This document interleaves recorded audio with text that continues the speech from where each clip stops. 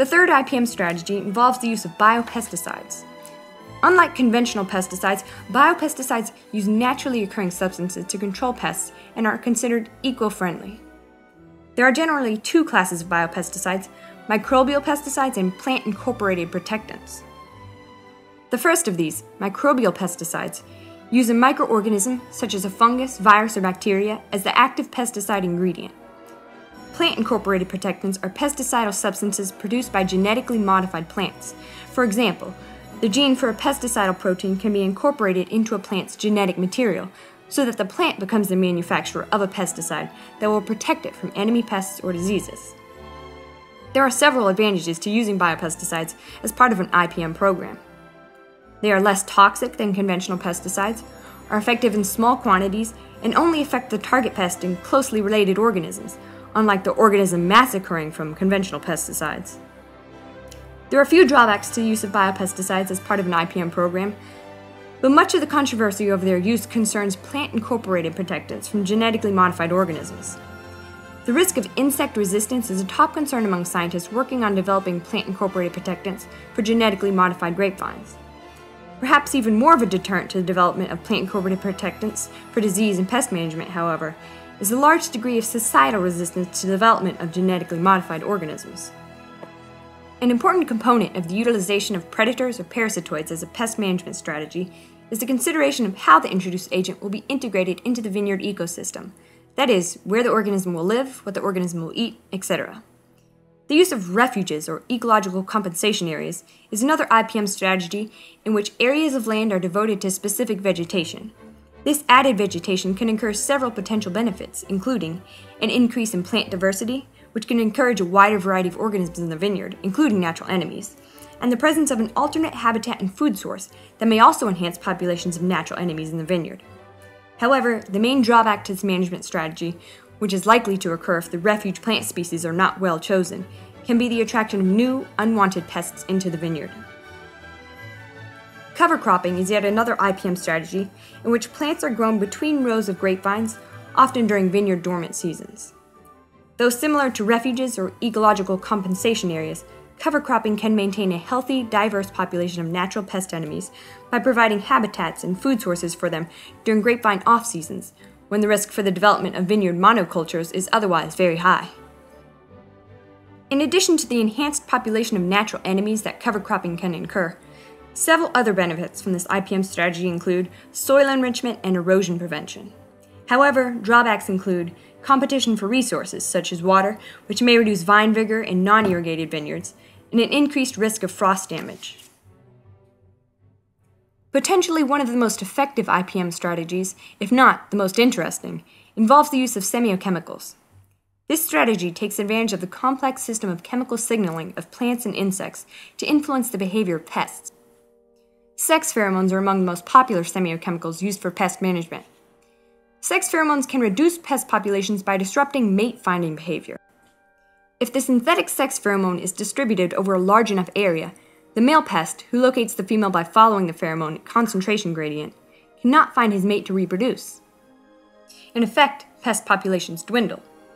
Another way semiochemicals can be used to manage pests is through a push-pull technique, in which pests are pulled or lured out of and away from the vineyard by attractant chemicals distributed outside the vineyard, as well as being pushed out of the vineyard by repellent chemicals. Semiochemicals can also be used on baited traps to attract and kill pests. The use of semiochemicals as part of an IPM program has several advantages. First, semiochemicals can be used to detect and monitor pest populations by luring insects to baited traps where they can be counted. This is particularly valuable in IPM programs, for which determining optimal times to implement control tools based on pest populations is integral. Additionally, sex pheromones are very active in small amounts and inexpensive, making them a good choice economically. And unlike insecticides, which fail to reduce pest populations over the long run, sex pheromones have been successful at long-term control of pest populations. Moreover, sex pheromones are species-specific and not harmful to other animals or the environment. While few drawbacks, if any, exist, there are several factors which must be considered when using semiochemicals to manage pest populations. Namely, mating disruption requires the distribution of sex pheromones over a large enough area to prevent the immigration of outside mated females into the vineyard.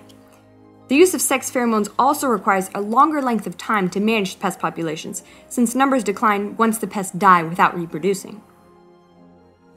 The final component of an effective IPM program is weather monitoring.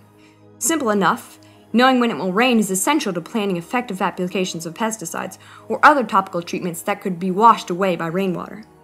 Since many problematic molds and fungal diseases are more likely to develop during specific climate conditions, knowing when these conditions are likely to occur can alert wine growers to be proactive about controlling pest or disease problems before they get out of control and cause irreparable damage to their crop.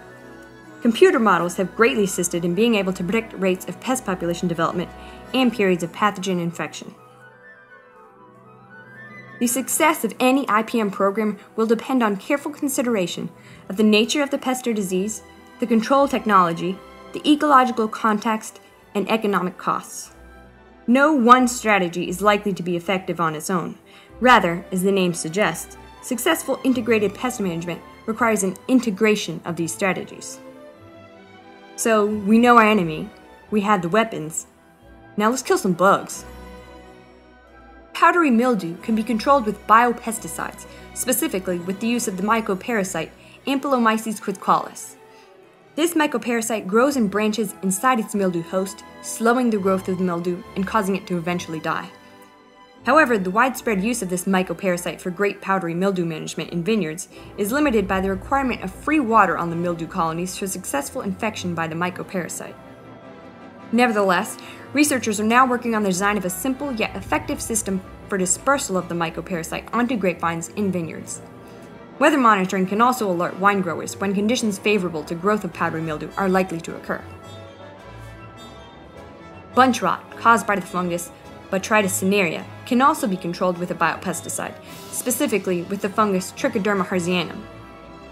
This biopesticide is postured to rid grapes of bunch rot by killing Botrytis cinerea directly, by competing for resources with Botrytis, or by elevating the grape's own resistance to bunch rot. Though the efficacy of Trichoderma harzianum as a biopesticide has been demonstrated in the lab, it has variable effectiveness in the field environment. Nevertheless, in the face of ever-increasing strains of fungicide-resistant Botrytis cinerea, mildly effective biopesticides may be seen as viable alternatives to fungicides in the vineyard. The introduction of the leafhopper's natural enemy into vineyards is one potential means of managing this pest that vectors Pierce's disease. One such enemy is the egg-laying parasitic wasp Anagris epos, whose presence in the vineyards has been shown to reduce leafhopper densities. Additionally, the introduction of refuges or ecological compensation areas, as well as cover crops, has been shown to increase populations of Anagris epos in the vineyard and to subsequently decrease leafhopper populations. However, highly sophisticated computer models have indicated that a new, more cold-resistant strain of the long-range flying leafhopper, the glassy-winged sharpshooter, may have evolved. This means that the new cold-hardy leafhopper may now be able to travel to new, distant vineyards, like those in Europe. Though it seems like we may be losing the war against our tiny nemesis, there remains hope for one weapon: the power of love. Sex pheromones have proven to be particularly effective at managing the menacing grapeberry moth by mating disruption. Though this love potion may seem like the cure-all, it's not likely to solve all our current disease and pest management problems. For now, our best stratagem for winning the war against our creepy, crawly adversaries appears to be combining the powers of biological control, natural enemies, biopesticides, refuges, cover cropping, semiochemicals, and weather monitoring. The more diverse our weapons, the better our chances of getting our grapes back.